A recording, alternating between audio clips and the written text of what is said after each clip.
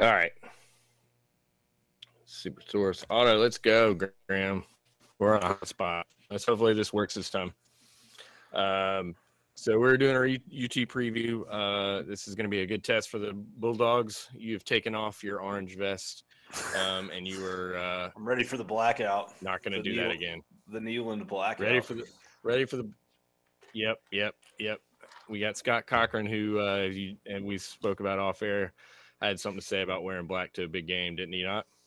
Yeah, something about funerals and all that good stuff. I don't remember. I wasn't there or anything. I didn't cry that night when Georgia was down 31-3 at the half. No recollection of it at all. All right, here are the Volunteers offensive. They're pretty good, 6.5 yards per play. They're behind Georgia a little bit, 47% success rate. They've got a really good rushing attack and they're pretty balanced, EPA wise. And they do run the ball a lot. 58% of their plays are runs to 42 pass. If we go into that, they're looking to run on early downs to set up their offense. 51% of their 51% success rate on first down, and 60% of their first down plays are rushes. And then that goes up to 61% of their plays on second down, and their EPA is really good on second down and first and second down rushes. So their third down passing success rate, though, at 35.5%, that kind of bucks a little bit of the narrative we've been hearing this week. It sounds like if you get them into a third down passing situation, it's a good thing. Yeah, exactly. They want to set up short third downs. They've pretty got they're explosive on third down plays, but 58% success rate on third down rushes is a 35, like you just said. Yeah, so they don't want third and longs for sure. And I think that a lot of games are won on first and second down, but certainly this one's going to be. Hey, are we live? I think so. It says on air. Nothing went out. I don't know why it wouldn't. Let me see. You want to keep going and record? I gotta go though. This is. Yeah, just record it. We'll put it back out. Yeah. Going through their SEC StatCat zone concepts, they do a lot of inside runs. Inside zone read is far and away their most popular SEC StatCat concept. 119 plays, 58% success rate, and then also they'll go power inside, and those plays are 58 snaps, 8.1 yards per play, but a little lower success rate on those. So, an explosive of 0.201 on that. Graham, that was a lot of metrics. Talk to me. Here's their break me up. Yeah. I think the biggest thing for me in this game, there's just looking at the success rates and all that, it feels like Tennessee is really dependent on the big play, right? It's all about the explosive play. No one really has been able to just drive the field in this Georgia defense all year, but I particularly don't think Tennessee is suited to do that, even more so than some of the teams that Georgia's faced in recent weeks. Yeah. Did you hear me? Yeah, you're there. Go. I just switched to our faces instead of the stats, so maybe that. Oh, gotcha. No worries. Yeah, I think that's the crux of this game, though, is if Georgia can avoid the big play, I think that they're going to be in good shape. And I think, we can get into some clips here in a second, but there's a few things that Tennessee tries to do to create big plays that I think are preventable from Georgia's side. Yeah. You want to get into some plays here? Yeah, let's do it. So, yeah, you're going to see, Tennessee's a true spread offense. They're going to make you defend all 53 yards of the field horizontally. They are very good, but there's a lot of one-on-one battles like that right there that you've got to win. And there's a lot of space that happens. And if you don't tackle in space, you can all of a sudden be looking at somebody's taillights. There, Kentucky has two guys that take bad angles. One of them misses a tackle, and boom, 75-yard touchdown, first play of the game. So going to the next one. They don't always block these well. Like right here, you see Tennessee's receiver whiff that block, and that guy busts into the backfield. And Georgia's been really good at doing that. There is another one where not blocked well. Like, I think there's a chance that Georgia is going to pick up tendencies on film and could actually pick one of these on Saturday.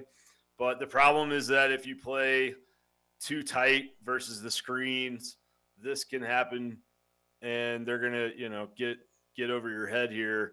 And if they get behind you, that's a problem as well. So they force you to play a lot of man coverage just by the amount of space that they play horizontally on the field. This is a beautiful tendency breaker right here. This looks like it's going to be the type of formation they would run a screen out of. Instead, they run a fake little bubble screen on the outside with a Seattle concept mixed in, and they hit the wheel route down the sideline.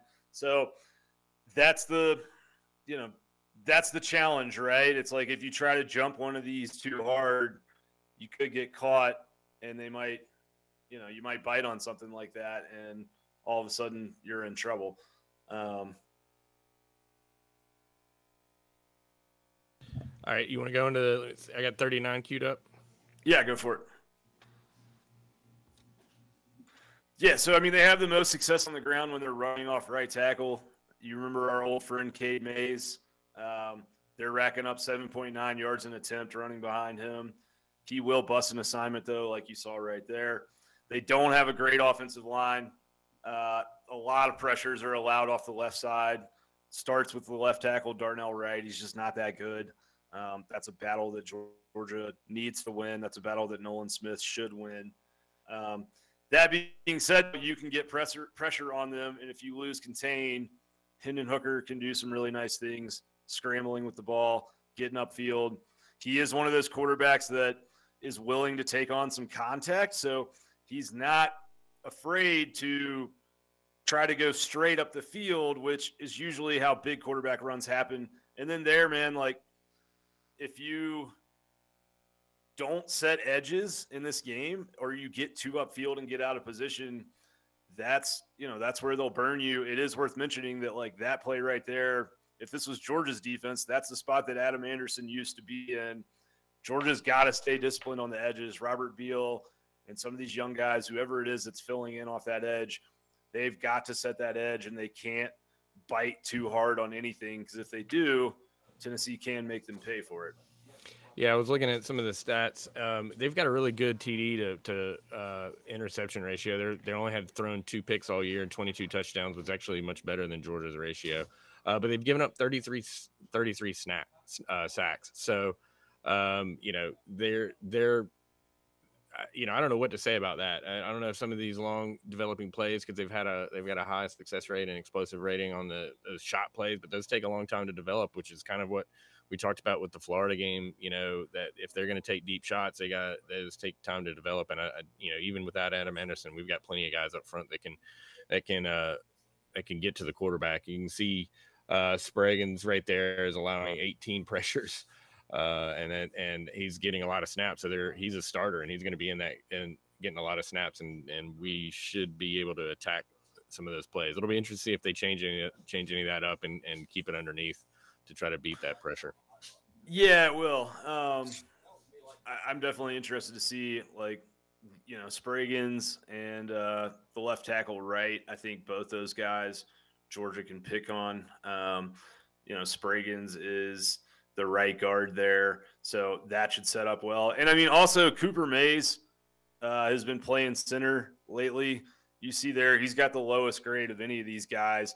He hasn't given up a ton of pressures or a ton of sacks, but a lot of teams don't create much pressure or havoc plays from their D tackle position. Georgia is not one of those teams. So I think that that's a battle that Davis, Wyatt, Carter, all those guys should be able to really move him around consistently. And it's going to be tough on Hendon Hooker if Cooper Mays is getting put in his lap over and over and over. Like, I don't know that Tennessee has time for these long developing double moves down the field against this Georgia front.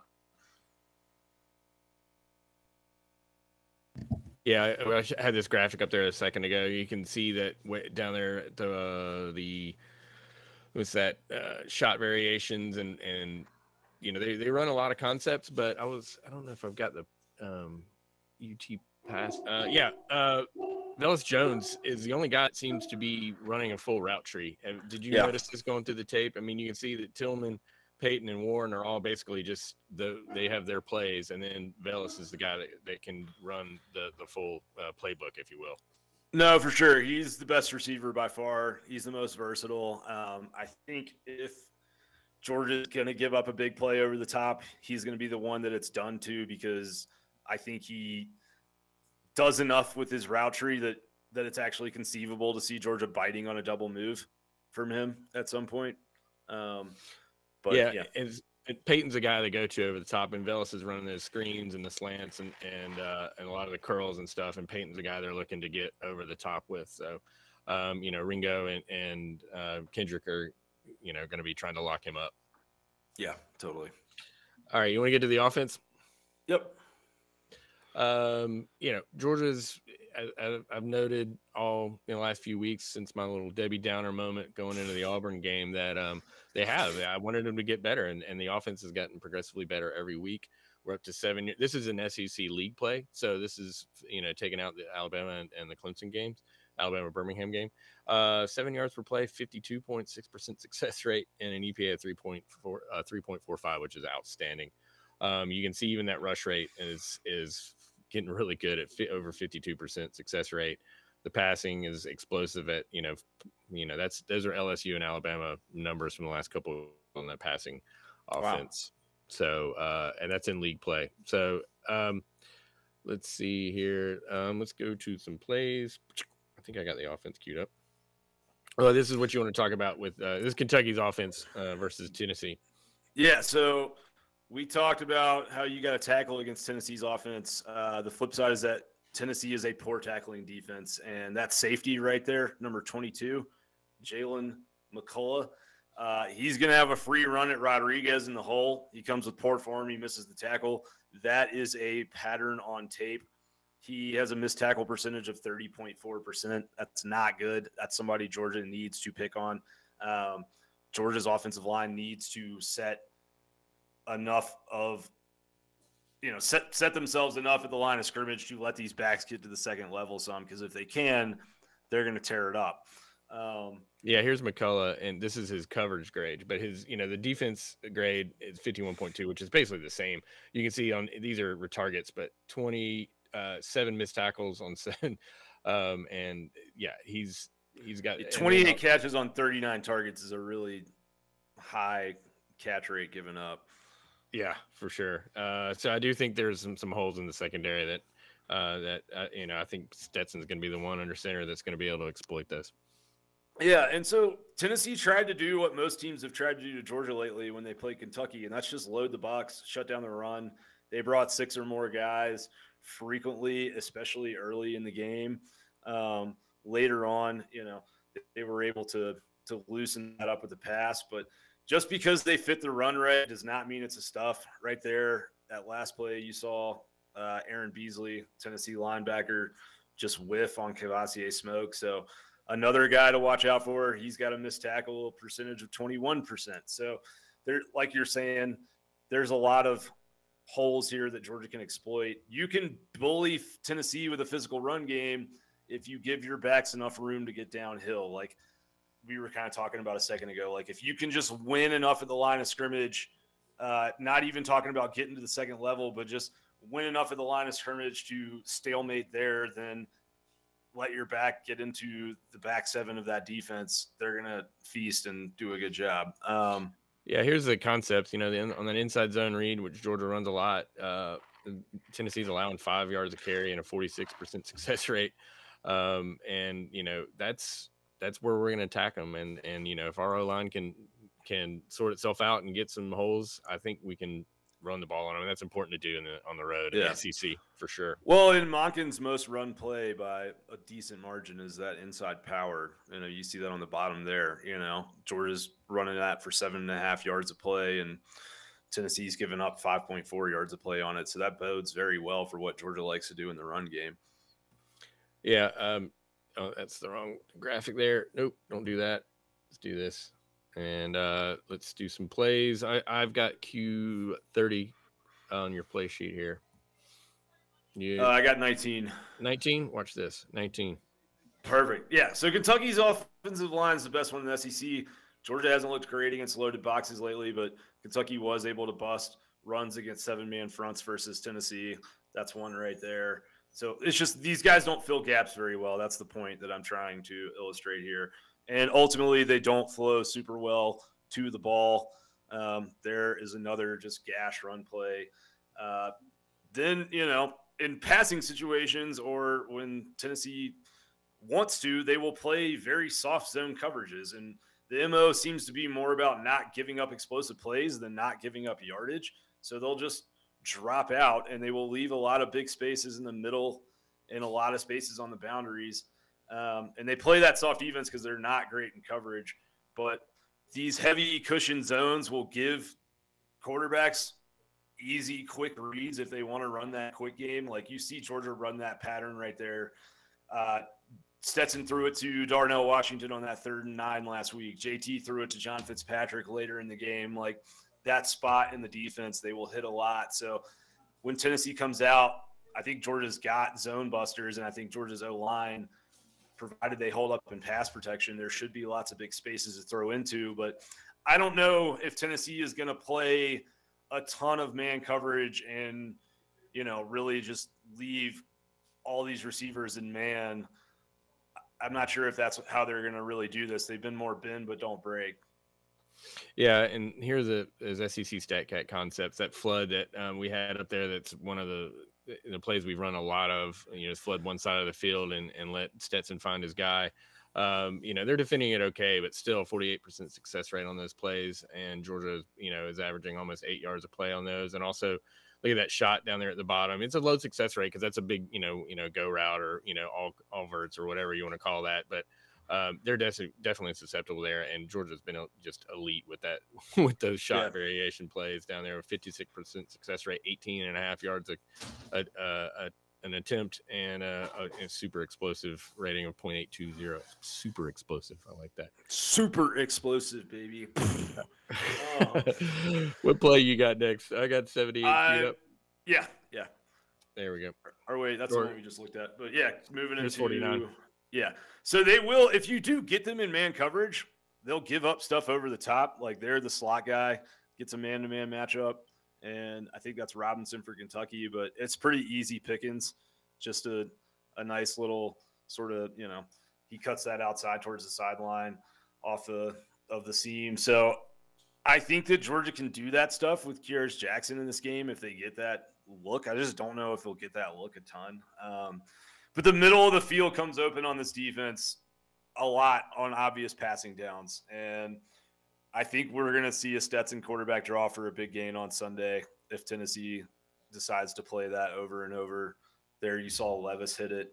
And then also, dude, the matchup to watch in this game, linebacker Aaron Beasley for Tennessee. If Georgia can get a running back or a tight end matched up on him, big play waiting to happen. Here, they get Rodriguez on him again, and Levis just airmails the throw. But you're going to see he lets him run right past him, and he's wide open in the middle of the field. And it probably should have been a pick, but if Levis throws that ball sooner and better, it's a big gain. And so, yeah, Kentucky went after him a lot. The first two defensive backs for Tennessee are Alante Taylor and Warren Burrell. Taylor is pretty solid at corner. Burrell gets lost a lot in zone. That was him right there. He can be beaten in man. Taylor is a pretty good corner, though. I think he could, legitimately lock Georgia's guys down on the boundary from time to time. But I think everywhere else in the secondary is wide open. McCullough you have there, we already talked about. You see Taylor with a high grade, but Burrell is sort of that that DB2 role. But both of the safeties, they've got McCullough on one side and Flowers on the other. Neither of them are very good in coverage. And our old friend Brandon Turnage, look at that. Yeah, I saw that. I was like, oh, there he was. Yeah. Dude, we just did an up-tempo show. I think up-tempo, dude. We're getting ready for Saturday, man. We had to set our body clocks right. Yeah. One thing I'm sorry, go ahead. I was gonna say you just highlight some of those last plays. I'm expecting Bowers to have a big game, maybe. I think Georgia will definitely try to work the tight ends, both Bowers and Washington. And I expect Georgia to do some stuff in the passing game with the running backs. I mean, this game is screaming for that. Tennessee is just kind of the way that their defense is set up. It's very susceptible to backs that are good catching the ball in the backfield. So I looked for Cook and McIntosh to continue getting some targets in the passing game. This game in general, I know this is going to sound strange, but the way that Tennessee plays run defense, it feels like the type of game where we could see Cook have a big day and bust a long explosive run. Not saying that Zamir couldn't, but something about it, just the way they flow, feels more like a Cook game to me. Yeah, and I mean, the other thing I wanted to say is that I think that Georgia, people have talked a lot about Hendon Hooker this week, and he is very, very good. I think he's a top 10 college quarterback right now, just with how he's playing. But I don't feel like Georgia has a huge quarterback disadvantage in this matchup after seeing what Stetson did last week off just straight dropbacks, especially against this Tennessee defense. If the run game is not working, I think that Stetson can just drop back and Georgia can have a lot of success through the air. And, looking at kind of some of their metrics, I mean, the talk about Tennessee has been big plays, deep balls, but Hooker on 20-plus yards downfield attempts is 46.7% completion. He is 8 touchdowns, 8 touchdowns, 1 interception, 20.1 yards per attempt, but Stetson is 57.1% completion, 23.7 yards per attempt, 6 touchdowns, 2 picks on those same types of throws. So Georgia is explosive in the passing game as well. If something went really, really wrong on defense, Georgia's well equipped to trade blows in a shootout. What's your prediction? All right, so bear with me for a second here. Okay, I got a little thing written out. So Georgia can get pressure off of that left tackle, right, and the right guard Spraggins. I think that that group has been penalized a lot this year, that Tennessee offensive line. So I think that some of that pre-snap motion that Georgia does will catch them a couple times on Saturday. I expect them to get consistent pressure in the passing game.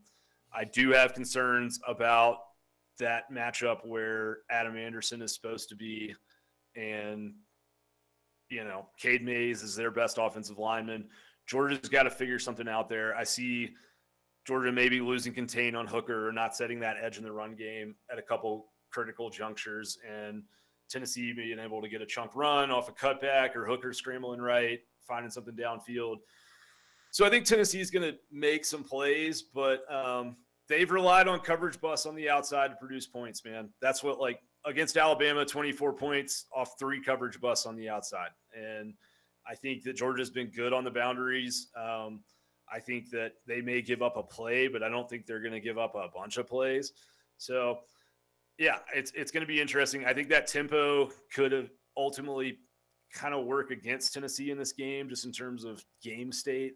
And I don't know what they're going to do on defense, like we were talking about. I'm fascinated to see if they come out and try to stop the run first or play it soft. But they're poor tackling.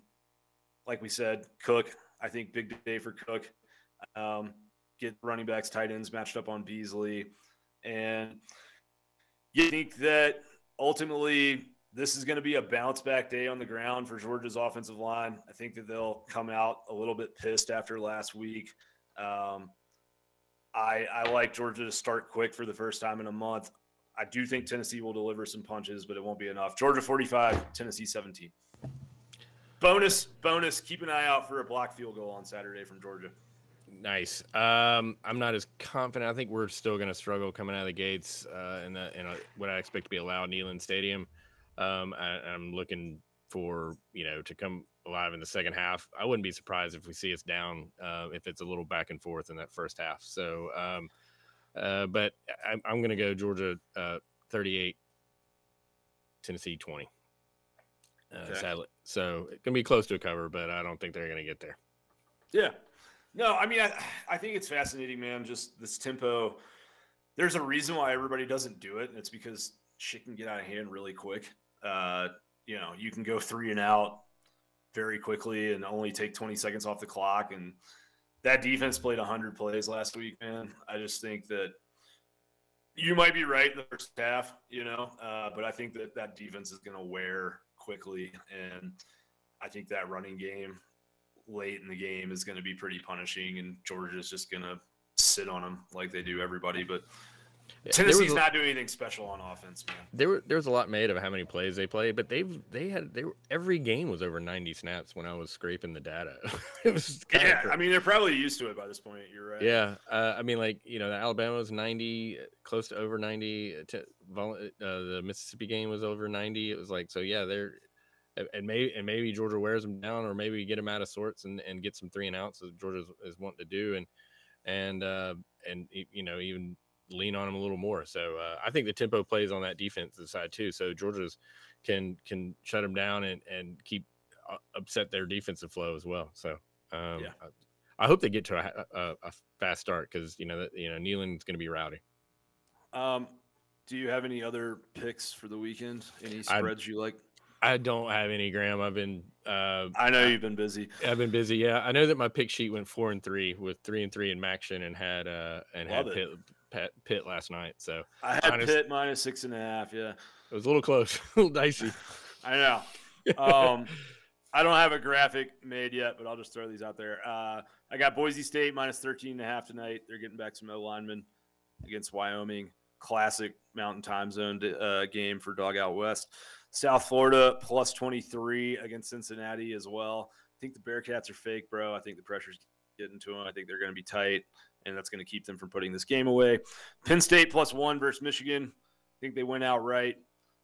OU minus 5 against Baylor. I don't think Baylor's that good. I know Oklahoma has struggled, but I still think that they're much better than Baylor. New Mexico State plus 51.5 at Alabama. The Aggies have had a few games where they've scored into the 30s this year, and I just don't think Alabama's defense is good enough to pitch a shutout right now, at least not the second and third stringers. So, Purdue plus 21 versus Ohio State. Again, Ohio State continues to play with their food. I like Georgia to cover 20, and Miami minus 3 versus Florida State.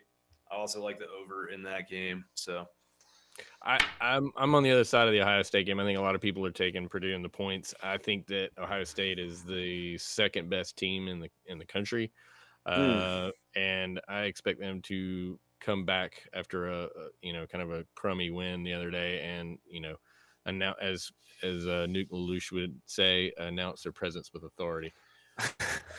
Yeah, I mean, it's hard to pick against them from like a statistical standpoint, because their net YPP and all that stuff is very, very good. It's just I don't know, man. They put up some clunkers, damage against some bad teams. Yeah, totally.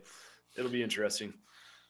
All right, Graham. This says we're live, so it went somewhere, and I don't know where, but we're recording, and it'll be on YouTube. So thank you guys for watching. We kind of had to fit this one in our crazy schedules, but we always appreciate all the feedback and the sharing and the comments we get on YouTube. Please subscribe if you haven't already. And with that, enjoy the game. Go Dogs. Go Dogs.